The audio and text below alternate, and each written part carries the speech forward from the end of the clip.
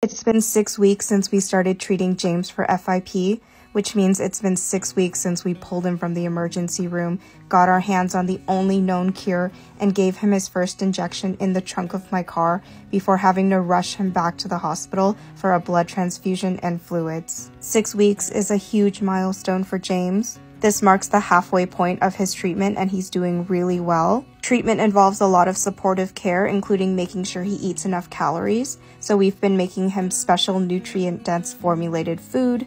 On top of his diagnosis, he also developed an upper respiratory infection. So on top of his daily injections, we were also giving him antibiotics.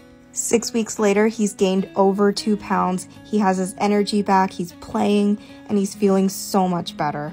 FIP stands for feline infectious peritonitis. It's a rare mutation of a common virus that causes widespread inflammation. The only cure is an antiviral drug that has not yet been approved, so it has to be purchased through alternative channels. James has 6 more weeks of daily injections before his treatment is complete. Barring any complications, we're cautiously optimistic he'll make a full recovery and beat FIP.